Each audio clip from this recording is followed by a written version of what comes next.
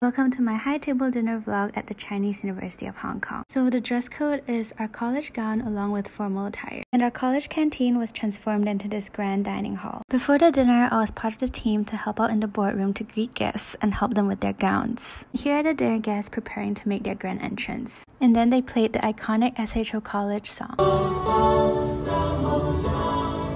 which was then followed by a speech from the college master and the guest speaker.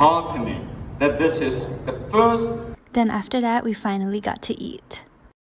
The bread and butter was actually so good, no joke. The sweet corn chowder soup came with mixed vegetables and was slightly salty, but was okay. Then for the mains, we got pan-fried fillet of fish with crab meat cream sauce served with sweet potato and vegetables.